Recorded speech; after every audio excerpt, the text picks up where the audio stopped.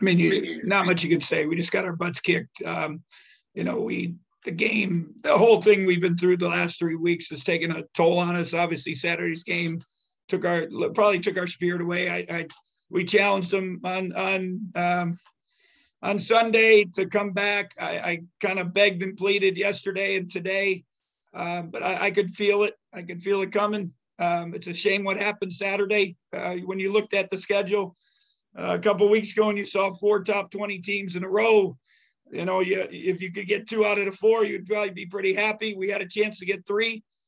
We didn't. And when our 2, obviously we depend on Marquise and Nigel so much, and they did a good job getting into them, and we were just a little off, and we cut it to 12 second half. Marquise had those 2 free throws, it was 14, and maybe he had 2 free throws to go to 12, and he missed them, and then they went down and hit the 3, and then it was just kind of over at that point. So done and over with, got a new season. I told them after Kansas, the most important game of the year was going to be Mississippi. Didn't matter what happened today. We got to clear our minds, come together, and see if we can be ready to play on Saturday against Mississippi. You got 12 left, and we're gonna have to fight out of this hole and find a way to get some of these games. Next, Coach, we'll go to Kellis. Yeah, Bruce, what do you know about Selton at this point? He hurt his ankle, and it was very swollen. I'm not sure if they were going to take him. I didn't see him. I saw him after the game, then I didn't see him in the locker room, so I don't know if they took him to get an X-ray or not.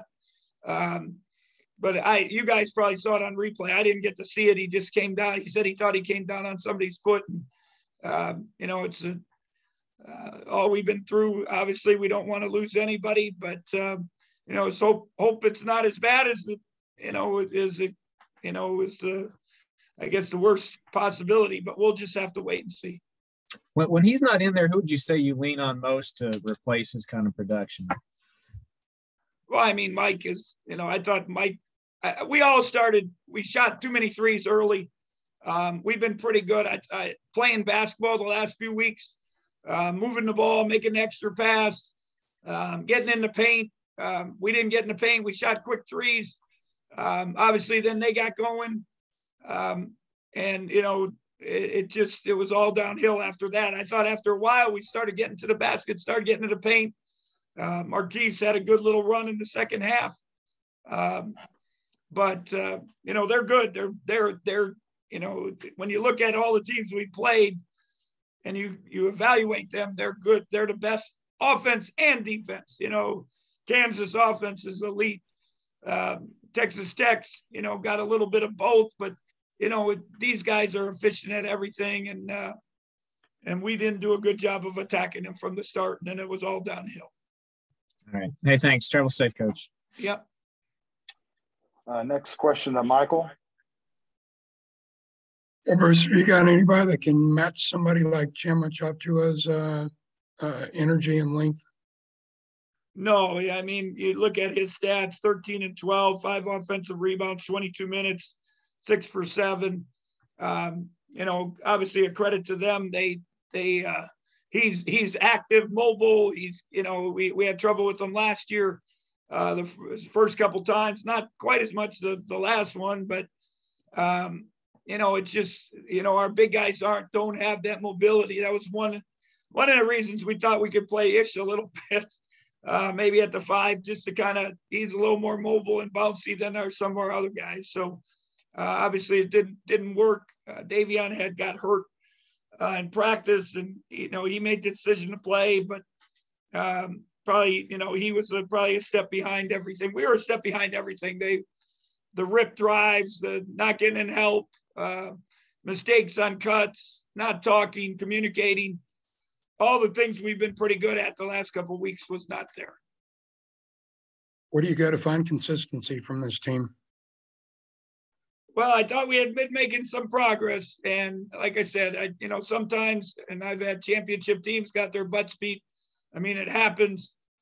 You see it in the NBA, you see it, and just now they got to man up, grow up, come together, and see what we can do. You got got a lot of games left, and a lot of things can happen. But all we can worry about right now is getting home and getting ready for Mississippi. Was there anything that was the most discouraging about the defense, or did they just kind of stretch you guys out? I think we are just a step behind on everything, and we just, and they seemed to be a little more ready. They seemed on their toes, and we were on our heels. And we just didn't get the help. We didn't contain the dribble when we needed to. I thought when we pressured them in the second half a little bit, bothered them, got them out of some stuff. Obviously, the next time, maybe be something that we, hopefully can do a little better job of. But and that was without their, one of their better guards. So they're good. They very efficient, very balanced. You look at it, they shot well, but 3 guys double digits, 8, 7, or 4 guys double digits. So great balance. Hopefully we can, we'll get them a chance. But again, at home, hopefully we can figure that out a little bit. But right now we got to go against Mississippi. It's huge. All right, thank you. Yep. Next question to Mitch. Yeah, Coach, what would you say in the last couple of games have been the big reasons why there's been some issues with rebounding? I don't know, to be honest. I would not say it's one of our fortes of the year. When we out rebound people, we're 10-1, 10-1, I guess. And a couple of Texas and Texas Tech, who are really good rebounding teams, we were able to stay in front of them, and we were able to rebound the basketball. And we got to do a little better job. All we did on Sunday was box out, and obviously it didn't help because the beginning of the game, that was a big factor, them getting some second chance opportunities to slowly but surely build that lead. Thank you. Next question to Cole. Yeah, Coach, these last 4 games have been, you mentioned, against top 20 teams, but now you enter a stretch with no ranked teams in these next 3 games. Just what's going to be your message to your team, and in order for them to stay focused? Well, first of all, I told them the other day that Mississippi was really important.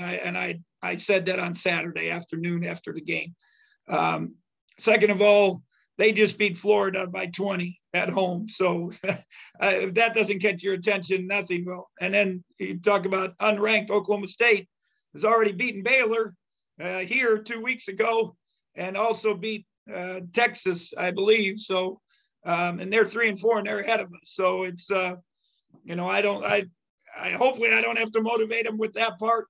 But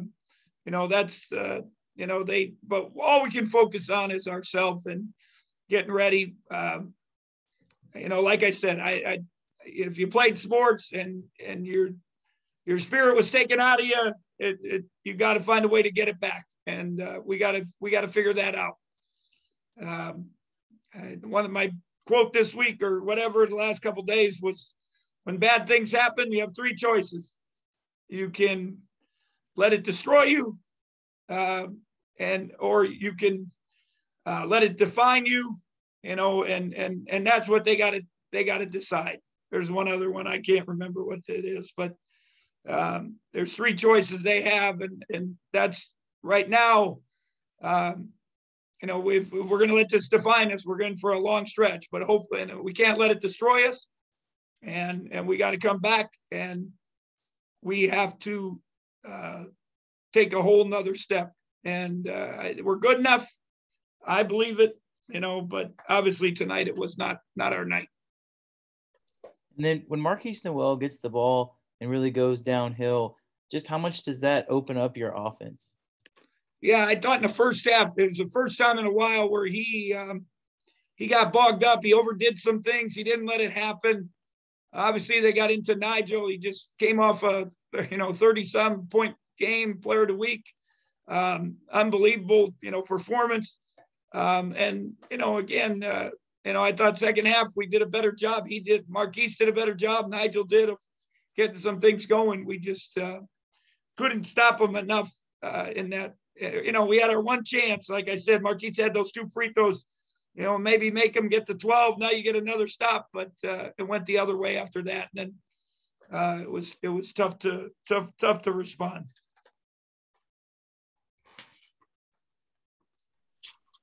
Any other questions for Coach? Thank you, Coach. guys.